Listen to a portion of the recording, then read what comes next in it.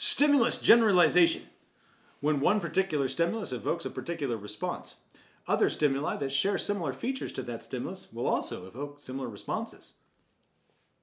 I know that's like a really simple definition, but I better give you an example. I'm a woodworker, okay? I enjoy wood. I really enjoy wood. You have no idea. Oh my God. On lots of levels, I enjoy wood, folks. So anyway, we've been up here doing these videos for a long time now, and I always feel the wood. Why? Because that's what I do in the presence of wood.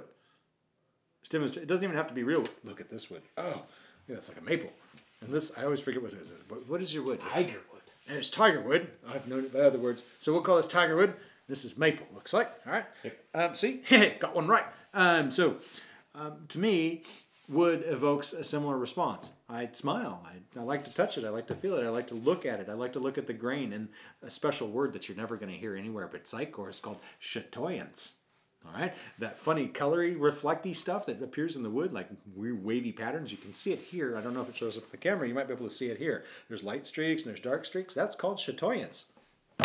Why I'm teaching a word about chatoyance?